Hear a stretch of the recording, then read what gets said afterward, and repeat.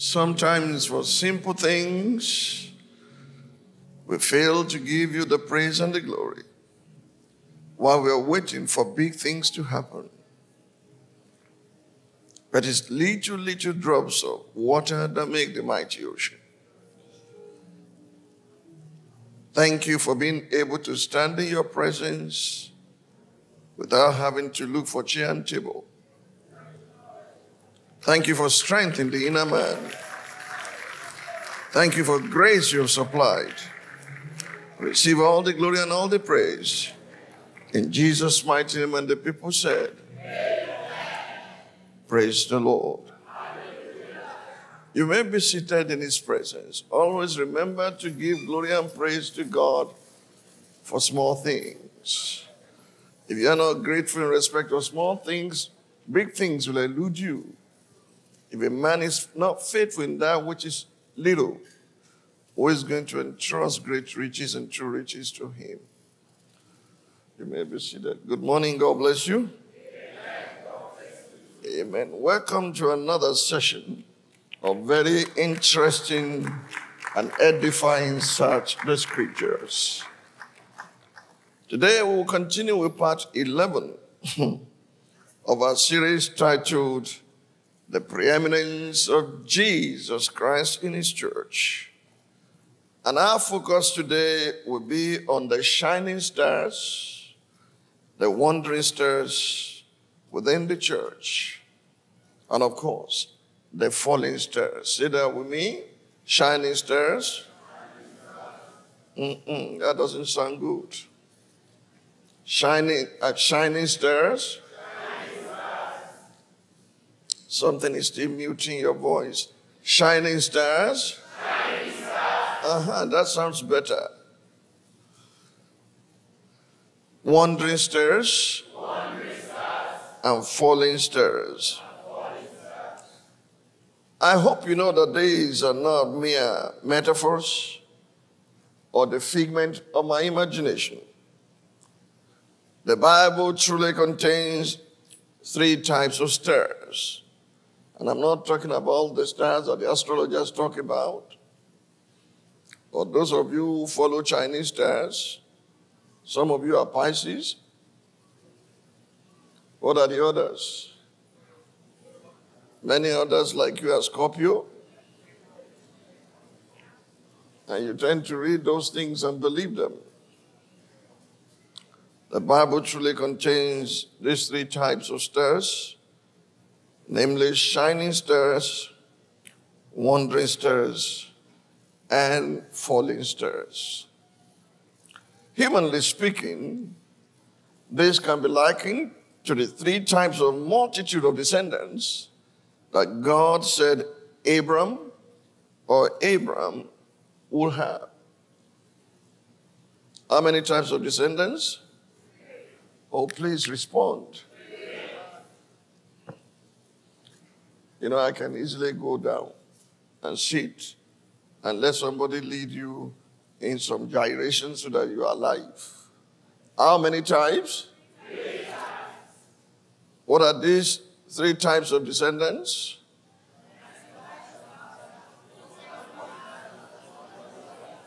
I said humanly speaking.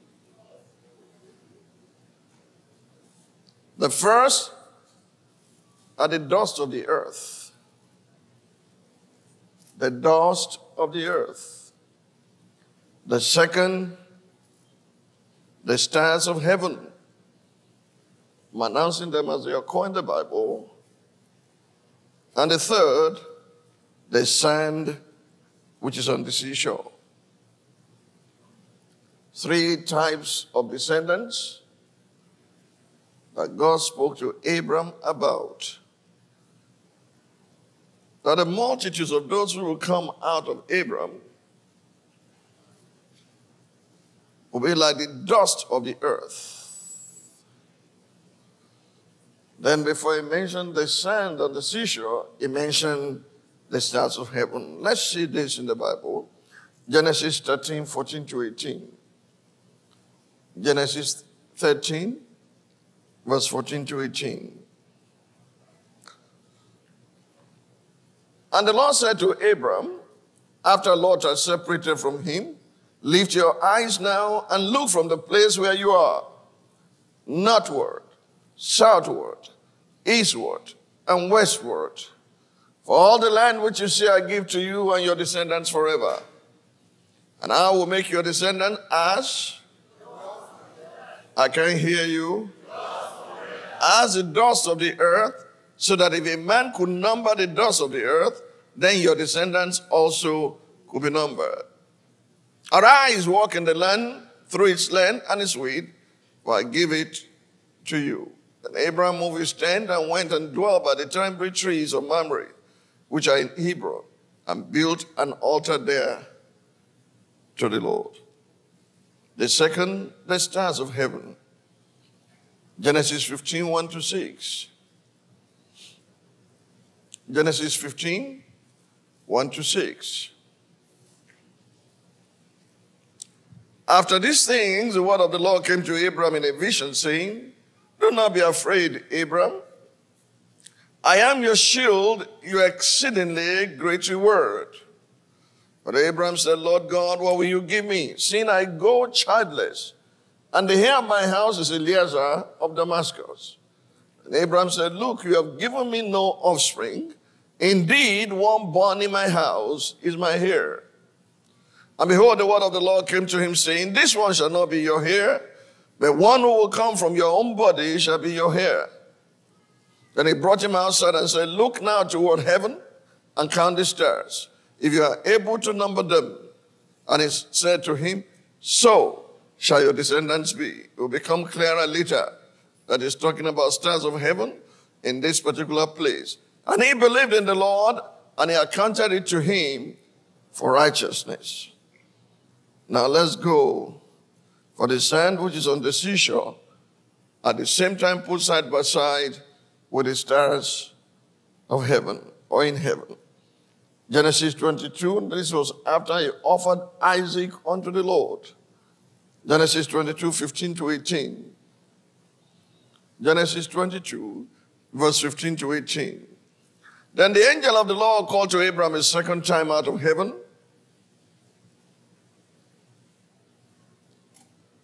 and said, by myself I've sworn, says the Lord, because you have done this thing and have not withheld your son, your only son. Blessing, I will bless you, and multiplying, I will multiply your descendants as what? As the stars of the heaven, and as the sand which is on the seashore, and your descendants shall possess the gate of their enemies. I don't know if you know the implications of this, but I will try to explain. I'm sure you know that the dust is the appointed food for the serpent or the devil. Genesis chapter 3, verses 14 and 15. Genesis 3, 14 and 15. So the Lord God said to the serpent, because you have done this, you are cursed more than all cattle, and more than every beast of the field. On your belly you shall go, and you shall eat dust all the days of your life. And I will put enmity between you and the woman, and between your seed and her seed. He shall bruise your head, and you shall bruise his heel. Who is the serpent here? Revelation chapter 12. We need to identify who the serpent is. Revelation 12, 7-9. And war broke out in heaven. Michael and his angels fought with the dragon, and the dragon and his angels fought. But they did not prevail, nor was a place found for them in heaven any longer. So the great dragon was cast out. And was the great dragon? That serpent of old, called the devil and Satan, who deceives the whole world. He was cast to the earth, and his angels were cast out with him. If you can thoroughly explain to the ungodly and every man who is here to be regenerated that God's appointed food for the devil is the dust, and man was made from the dust of the earth, you have already showed them why they have been tormented, afflicted without cure. Hello? Oh, but don't Christians suffer so? You find out as you progress. And sometimes out of ignorance, and not knowing how to insist on the things that Christ died for. God's appointed food for the serpent is the dust.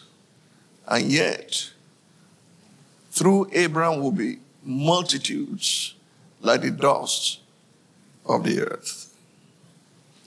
How about sand?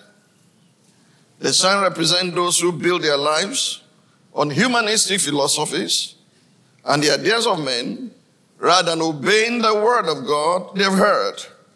These are the practitioners of lawlessness. Matthew 7:21-26. If you continue to indulge in lawlessness, you just show who you are. Oh yes, you can trace your lineage to Abraham or Abraham, but we know your type. And you should know your type too. Not everyone who says to me, Lord, Lord, shall enter the kingdom of heaven, but he who does the will of my Father in heaven. Many will say to me in that day, Lord, Lord, have we not prophesied in your name, cast out demons in your name, and done many wonders in your name? This must be sons of Sceva, or those who are in the church using the name of the Lord anyhow, to gain popularity or to gain their daily living. And then I will declare to them, I never knew you. Depart from me, you who practice lawlessness. Therefore, whoever hears these sayings of mine and does them, I will liken him to who? I will later show you that the definition of a wise man in this context is a soul winner. By the time you understand these things, nobody will stop you from reaching out to sinners, because they are either going to perish in the mouth and the belly of the serpent, or they are going to waste their time building monstrosities that will eventually collapse, either in their lifetime or after them. Whoever hears these sayings of mine and does them, I will liken him to a wise man who built his house on the rock. And the rain descended, and the floods came, and the winds blew, and beat on that house, and it did not fall. Why? It was founded on the rock. What's the rock there? Revelation of Christ the King. But everyone who hears these sayings of mine and does not do them will be like a foolish man. If you're not wise, you are foolish. You can't take both. Have you heard about foolish wise man or wise foolish man? If he doesn't do them, he will be like a foolish man who built his house where? On the sand. That's it. On humanistic philosophies and ideas of men. And the rain descended, and the floods came, and the winds blew, and beat on that house. Whether you build your house on the rock, or you build it on the sand, there's nothing you can do to stop the storm, the wind, and the rain from coming. They will come. The storms will come to test the foundation.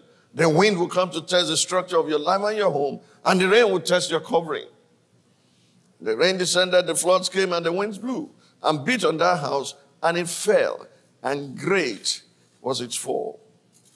And so it was when Jesus had ended these sayings that the people were astonished at his teaching. Why? For he taught them as one having authority and not as the scribes. The stars are the ones that will possess the gates of their enemies. These are soul winners. More on that later. You find it in Genesis 22:15-17. We just read it.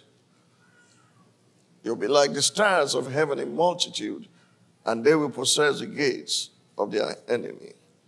If you want to know that it's relating to stars and not to sand, Genesis 24:60. The same thing that God spoke to Abraham after he offered his son in sacrifice, they were spoken as blessings over Rebekah on his way to marry Isaac. Genesis 24:60. And they blessed Rebekah and said to her, our sister, may you become the mother of thousands of 10,000, that's multitude again. And may your descendants possess the gates of those who hate them. So who exactly was Jesus referring to when he said, I will build my church, and the gates of hell will not prevail against him? He's talking of shining stars within the church, I'll show it to you from the Word of God, who carry his agenda out and stop the enemy dead in his tracks. Ask your neighbor, what type are you? Are you dust? Food for the devil? Sand? Foolish in your operations? Or star? Full of God's wisdom? What type are you? Are you a shining star? Are you a wandering star? Are you a falling star? Then big question, can stars fall? Can stars fall? Yes, they can, and surely they will.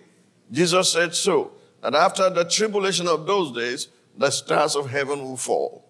You don't know what we are going through in different nations of the world. The stars are falling sporadically everywhere. Matthew chapter 24, 29 to 31. Matthew 24, 29 to 31. Immediately after the tribulation of those days, the sun will be darkened. I'm not sure you think that's just literal sun. That's a power of the occult. Their symbol is the sun. You go to Ezekiel, they turn their back on God and they was worshiping sun from the east. And the moon will not give its light. That's some religious organization whose symbol is half crescent of the moon. You read Acts of the Apostles chapter 2, it will tell you that when the true church will emerge, all those powers will be scattered. The moon will not give its light, and the stars will fall from heaven, and the powers of the heavens will be shaken. That's enough. Stars can fall, and stars will fall. Now let's go to the biblical portrait of shining stars, so that you know that they are not only wise, they also expend whatever God has given them for the extension of God's kingdom. They know how to sow big time into missions with their time, with their talent, with their treasure. Daniel chapter 12, verse number 3, give us the biblical portrait of shining stars. Daniel 12:3 reads, and I quote, those who are wise shall shine like the brightness of the firmament, and those who turn many to righteousness like the stars for some time, for some time, for a time have a time and a time, forever and ever. There are shining stars who will shine forever and ever. They will not fall because they are turning many to righteousness. Dear brothers and sisters, from the passage just read, those who are truly wise in the sight of God are soul winners. Hello? Are you wise or foolish? Those who are truly wise in the sight of God are who? Soul winners. Ask your neighbor, are you a soul winner? If you're not a soul winner, please don't consider yourself a wise person. Why do I say so? Just follow me. The Bible says it is the righteous who sow their tangible seed into mission, whose fruit is considered to be the same as the tree of life, that are considered wise soul winners. God can do without you to accomplish his purpose on the face of the earth, but he decided and chose to include you. So when you lock up your resources and you then set time for God's agenda in your life, you see sinners perishing and you shut your mouth, and you are not extending what you have received from the Lord to others, you are not just a fool, you are a compound fool. Proverbs 11:30. The fruit of the righteous is what? What is it that man did not eat out of in the Garden of Eden? And God says, I'm going to give you access through your fruit. What is your fruit? It needs to be broken down so that you understand. The fruit of the righteous is what? And what is this linked to? And he who wins souls is wise. So he who does not win soul is foolish. Why? Because of the way he uses his resources, because the fruit of the righteous is the resources that God has provided for you. I'm going to break it down for you to see in the Word of God. Say with me, the fruit of the righteous is a tree of life, and he who wins souls is wise. What is the fruit of the righteous? The fruit of the righteous is financial investments of the saints into God's kingdom, especially mission. 6 different texts of scripture will make this abundantly clear to you. Let's start from Romans chapter 1. This was a church whose faith was known throughout the world. Paul said so. But he said they were lacking something. He said he was longing to see them, that he might impart unto them some spiritual gift to the end that they may be established. Not that only. He said he would need some fruit from them. By mutual faith of both the church and himself, he would need some fruit from them. He was not asking for souls. They were already born again. Their faith is known throughout the whole world. Romans 1, 8-15. First, I thank my God through Jesus Christ for you all, that your faith is spoken of throughout the whole world. Their faith has become a global phenomenon. People were hearing about their faith, and their faith can be seen. For God is my witness whom I serve with my spirit in the gospel of his Son, that without ceasing I make mention of you always in my prayers, making requests if by some means now at last I may find a way in the will of God to come to you. For I long to see you, that I may impart to you some spiritual gift, so that you may be established. That is, that I may be encouraged together with you by the mutual faith, both of you and me. Now I do not want you to be unaware, brethren, that I often planned to come to you, but was hindered until now, that I might have some, is that good English? Some gift, some fruit. I'm bringing some gift to you, that you may be imparted, but I will need some fruit among you also, just among the other Gentiles. When you read that, you think it's talking about being born again. No, their faith is known throughout the world. I'm a debtor both to Greeks and to barbarians, both to wise and to unwise. So as much as is in me, I'm ready to preach the gospel to you who are in Rome also. For what purpose? Exchange, mutual faith. I will impart unto you some spiritual gift to the end that you may be established, and then I will get some fruit from among you. What is this some fruit? Romans 15, 22-29. Some fruit is the resources of the believer. And when they know how to expend that wisely, especially when they disburse and release their resources towards soul winning, they not only become wise, the fruit of the righteous becomes the tree of life that Adam did not partake of. Romans 15, 22-29. For this reason, I also have been much hindered from coming to you. But now no longer having a place in these parts, and having a great desire this many years to come to you, whenever I journey to Spain, I shall come to you. For I hope to see you on my journey, and to be helped on my way there by you, if first I may enjoy your company for a while.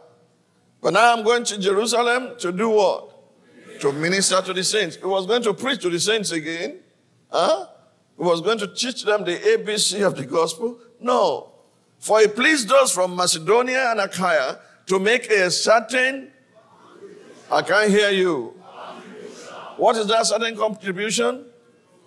Money. To make a certain contribution for the poor among the saints who are in Jerusalem.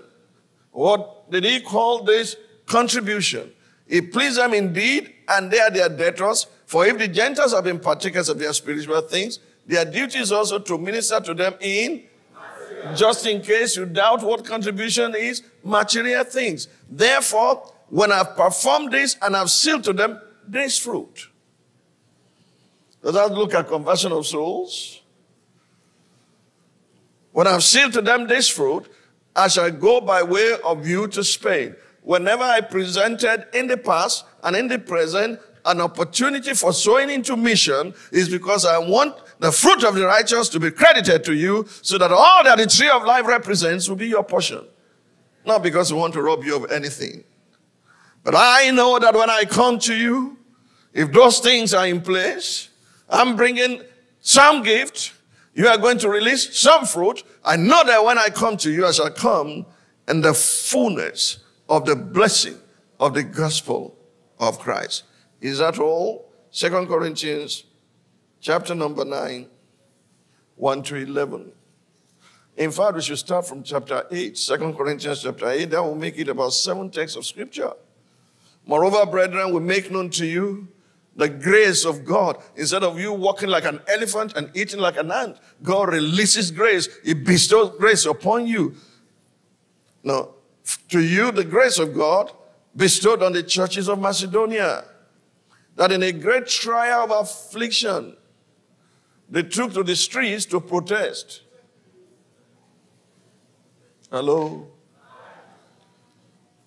I know it's a fundamental right of citizens to protest when government is not doing what is right.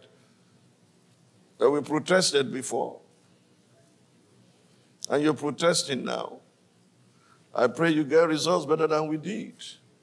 When we protested, the president climbed down and reduced the pump price.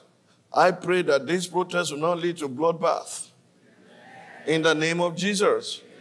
That those who call themselves politicians will understand that democracy entails the freedom of citizens and not threats, but to listen to what the citizens are saying and to do right by them.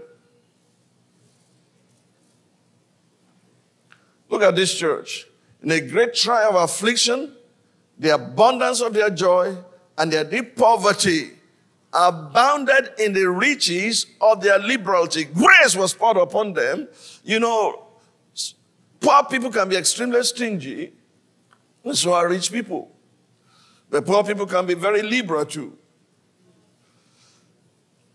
And rich people can be liberal too. But it comes with grace. Given is a gift. Being generous is a gift. You can keep all you can and can all you have and sit on the can. It will become a can of worms. For I bear witness that according to their ability, yes, and beyond their ability, they were freely willing to do what? Imploring us with much urgency that we should receive the gift and the fellowship of the ministering to the saints. The same thing he wrote to the Romans about. And not only as we had hoped, but they first gave themselves to who? To the Lord, and then to us by the will of God. If you can't give yourself to God, you can't give what you have to him. And don't think it's depending on what you are going to give, because it's the great provider himself. 2 Corinthians 9, 1 to 11. I'm still tracing this fruit of the righteous. Now concerning the ministering to the saints, it is superfluous for me to write to you, for I know your willingness, about which I boast of you to the Macedonians, that Achaia was ready a year ago, and your seal has stirred up the majority. Yet I've sent the brethren, lest our boasting of you should be in vain in this respect, that as I said, you may be ready. Lest if some Macedonians come with me and find you unprepared, we, not to mention you, should be ashamed of this confident boasting. Therefore, I thought it necessary to exhort the brethren to go to you ahead of time and prepare your generous gift beforehand, which you had previously promised, that it may be ready as a matter of generosity and not as a grudging obligation. But this I say, he who sows sparingly will also reap sparingly. He who sows bountifully will also reap bountifully. Who is going to determine your harvest? You. So let one give as he purposes in his heart, not grudgingly, or of necessity, for God loves a cheerful giver. And God is able to make I can't hear days. How many of you would like to operate in all grace? That everywhere you turn, doors open. Everywhere you turn, open heavens. Everywhere you turn, breaks through and not break down. And God is able to make all grace abound toward you, that you, always having all sufficiency in all things, may have an abundance for every good work. That you will be the one telling the leader, how much do you say that thing is? 50 million. Here is it. And in case there are other things that you have not thought about, here's another 50 million. You think it cannot happen? Huh? Who is it going to happen to? As it is written, he has dispersed abroad. He has given to the poor. His righteousness endures forever. Now may he who supplies seed to the sower, see how it works. May he who supplies seed to the sower and bread for food or bread to the eater, supply and multiply the seed you have sown and increase what? The fruits of your righteousness, while you are enriching everything for all liberality, which causes thanksgiving through us to God. You can see the fruit of the righteous there, but let's go further. Philippians 1, we'll read from verse 1 to 11. These are partakers of the grace that Paul carried. And everything here is being geared towards ministering to the saints, to the poor saints, and releasing resources towards mission. They became his partners in reaching out to the rest of the world that God took him to. Paul and Timothy, bond servants of Jesus Christ, to all the saints in Christ Jesus who are in Philippi, to all the saints in Christ Jesus who are in CGCC. I can't hear your big amen. If you want to be in that category as carriers of grace and not of labor, of favor, of God and of men, can I hear a louder amen? Paul and Timothy, bond servants of Jesus Christ, to all the saints in Christ Jesus who are in CGCC, with the bishops and the kings. Grace to you. And peace from God our Father and the Lord Jesus Christ. I thank my God upon every remembrance of you, always in every prayer of mine, making requests for you all with joy, for your fellowship, that's the word partnership, for your fellowship in the gospel from the first day until now. May God bless every Dominion partner, wherever they may be this morning, and pour his grace abundantly upon them for keeping the voice and the word of God alive on the airwaves in Nigeria and beyond, in the mighty name of Jesus. Being confident of this very thing, that he who has begun a good work in you will complete it until the day of Jesus Christ.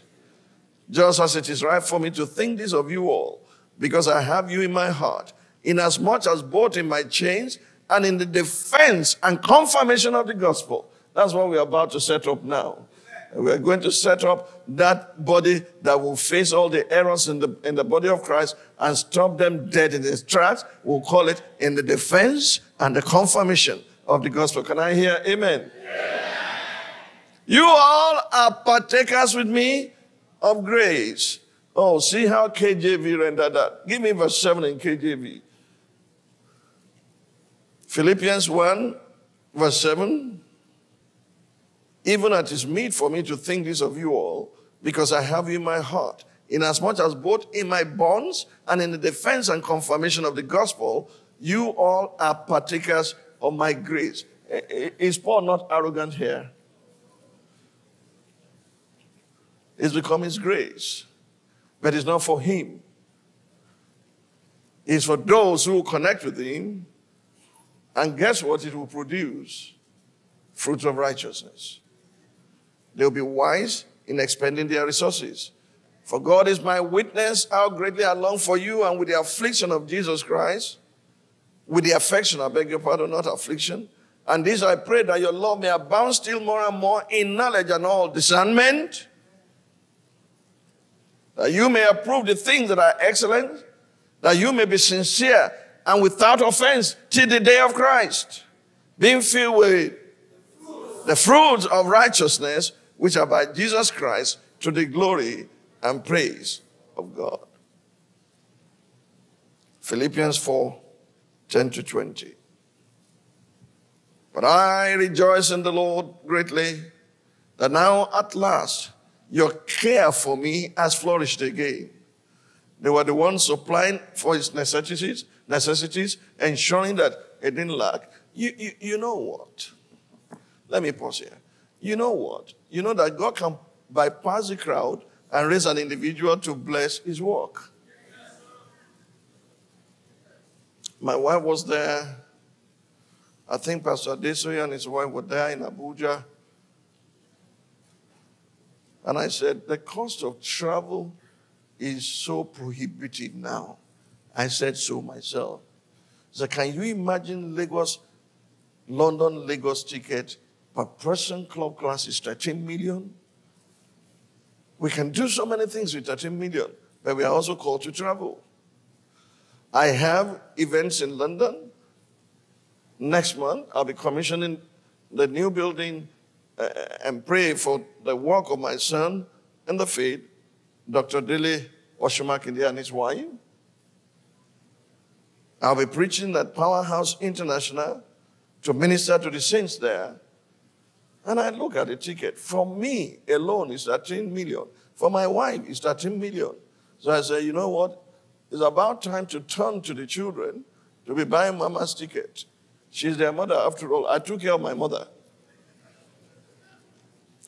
And the children said, is your wife Dad? You have to pay for that. I did like this. I said, okay. And I stopped there. I did not cross-check or tell Dr. Jonathan David. And someone from the Blues called me and said, oh, doctor sent $30,000 to you. Hello? Huh? Multiply that. By the time they changed it, it was 31 million naira. Did he cover the expenses? You think God can't do without you?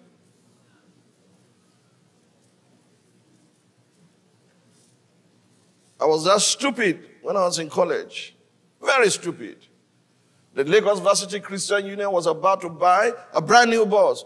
I said, these little children, they have a way of just saying things that are beyond their reach. Brand new bus. And they began to contribute little by little. I did not give a dime. He said, you're wasting your time. Then I went to fellowship one afternoon. They said, brothers and sisters, the Lord has made it happen. This is the key, and the bus is parked outside. I wept all night that day. That was the day God brought the spirit of generosity inside of me.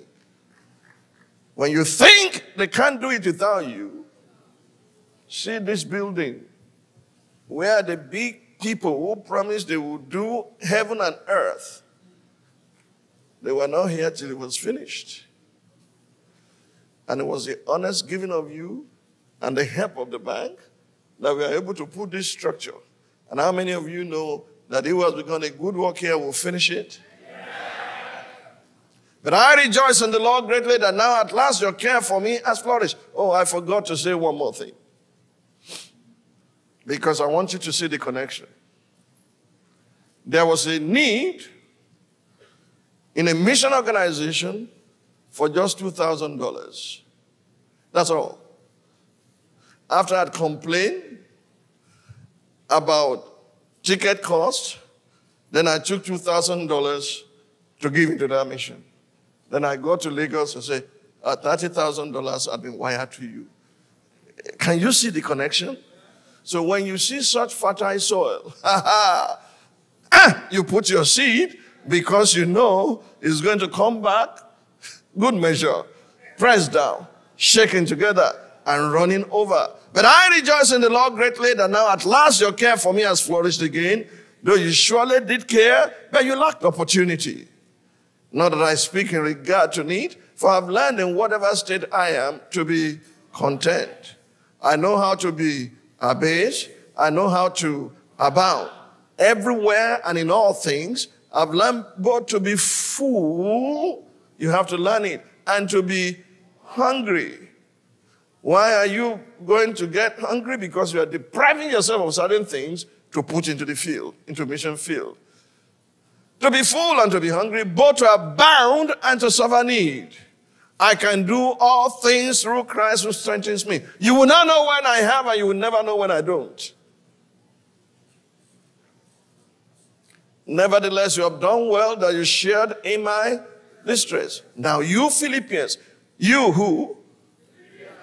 You Philippians is not a statute of general application that you can just claim and apply to yourself. Now, you Philippians know also that in the beginning of the gospel, when he stepped out into the mission field, when I departed from Macedonia, no church shall we make concerning giving and receiving, but you only. Woe betide if you have to give and nobody is willing to receive. The love harvest will not go into operation except there is a giver and a receiver. For even in Thessalonica, you send aid once and again for my necessities. You call that luxury. What do you need this for? This type of toilet roll is too expensive. Oh, who is laughing? You know. Thank God for Lufisayo. She located some beautiful toilet roll. When you are removing it, it looks like velvet. The one being supplied before then, you will have to cut it and patch it. Not that I seek the gift, but I seek the fruit. There it is. That abounds to your account. Do you have any account in heaven today? Do you have any account as a result of your giving towards mission? Why is it written in Matthew? Do not put your resources on the earth where robbers can invade. Put it in heaven. How do you do it? Give towards mission. Indeed, I have all. The one who said, I abase, I can abound. Now say, I have all and abound. Why? He had sent money to Switzerland. He said, I am full. He had seen some of them opening up and doing the will of God. He said, now I know nothing can stop the flow. I am full, having received from Epaphroditus the things sent from you. When last did you hear this? A sweet smelling aroma, an acceptable sacrifice, were pleasing to God. Epaphroditus brought gifts to meet the needs of Paul, and Paul said, now I abound. Now I have on my own ministering to my needs. Now I abound because I know it will not stop. And do you understand this? He said, I am full. Now I abound. Not because I need your gift, but I've been laboring so that there will be fruit in heaven for you. And every time you have a need, God shows up. And my God shall supply all your need according to his riches in glory by Christ Jesus. When last did you hear about sweet-smelling aroma? The day Noah offered sacrifice unto God, did he know God was smelling? God smelled a soothing aroma. And God reversed what he had said. I will no longer curse the ground for man's sake. For as long as the earth remains, seed, time, and harvest shall never cease. And now don't develop guilty conscience. If you have not been doing that, you can start today. You know why? Because Jesus made that sacrifice on your behalf. Ephesians chapter 5. He made it on our behalf. Don't curse anyone about tithing, about giving, about offering. Teach them to know how to connect to heaven and draw down resources of heaven. Like Jesus took the bread and looked up to heaven and gave it to the hands of the disciples, and he multiplied. If you put the little you have in his hands, he has a way of multiplying them. Ephesians chapter 5, verse 1.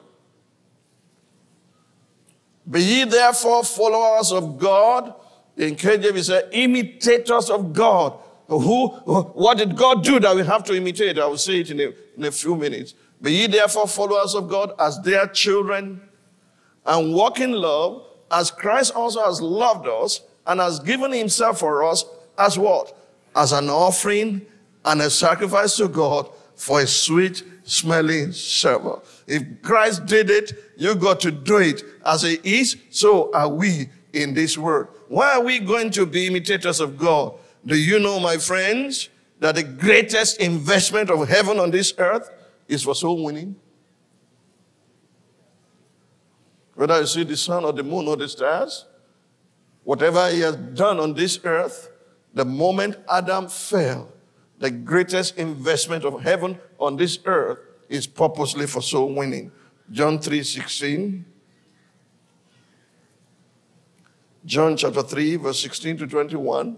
For God so loved the world that he gave his only begotten son so that he could come here to show you what God looks like. Huh? To work miracles, to raise the dead, to cleanse. No!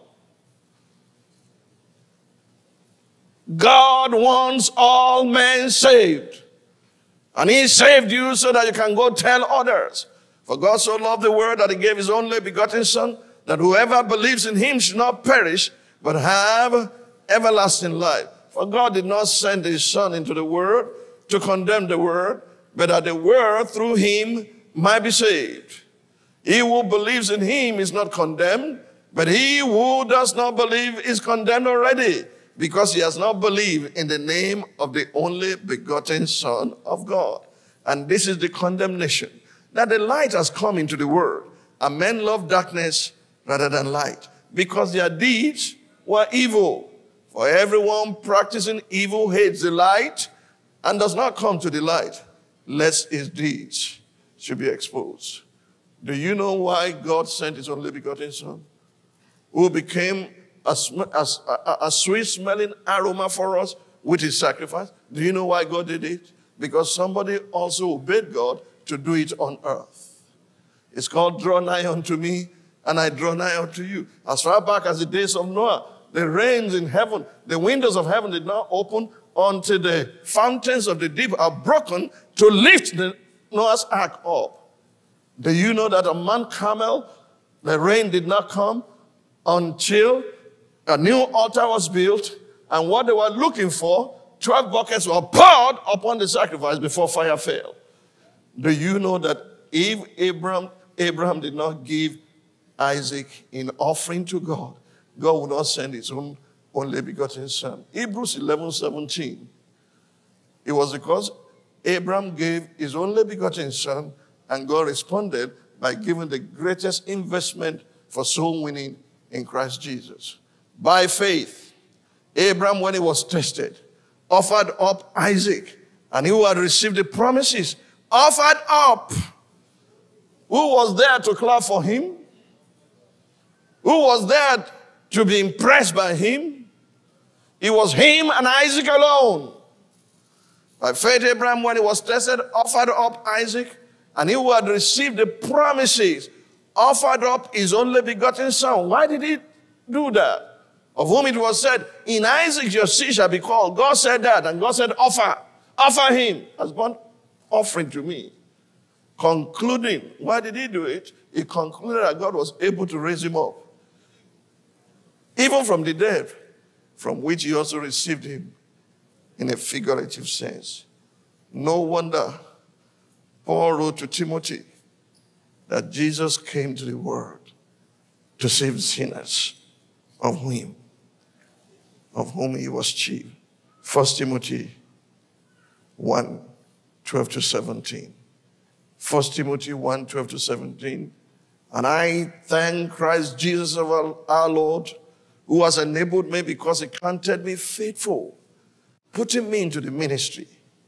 Although I was formerly a blasphemer, a persecutor, and an insolent man, extremely violent, but I obtained mercy because I did it ignorantly in unbelief. And the grace of our Lord was exceedingly abundant with faith and love which are in Christ Jesus. This is a faithful saying and worthy of all acceptance, that Christ Jesus came into the world to save sinners. That's the greatest investment of heaven on this earth. Christ Jesus came into the world to save sinners, of whom I was chief. He still saw himself as being saved. He had saved him, he was serving him, and he will yet serve him. He had delivered him, or is delivering him, and he will yet deliver him. This is a faithful saying and worthy of all acceptance, that Christ Jesus came into the world to save sinners, of whom I am chief. However, for this reason, I obtained mercy, not to keep it to myself, that in me first, Jesus Christ might show all long-suffering as a pattern to those who are going to believe on him for everlasting life. Now to the King eternal, immortal, invisible, to God who alone is wise, the honor and glory forever and ever. Amen. Stand to your feet. Father, we thank you for your word this morning. The entrance of your word brings light and understanding to the simple. We cannot be shining stars until we become soul winners. This is the greatest investment. And when we are not doing that, we are not interested in your business. So we cannot cry to you to be interested in our business. Lord, I pray that this day, this word will become real into these people. It will be birthed in their spirit, and they will go everywhere, extending the frontiers of your kingdom, giving their resources of time, of talent, of treasure towards soul winning.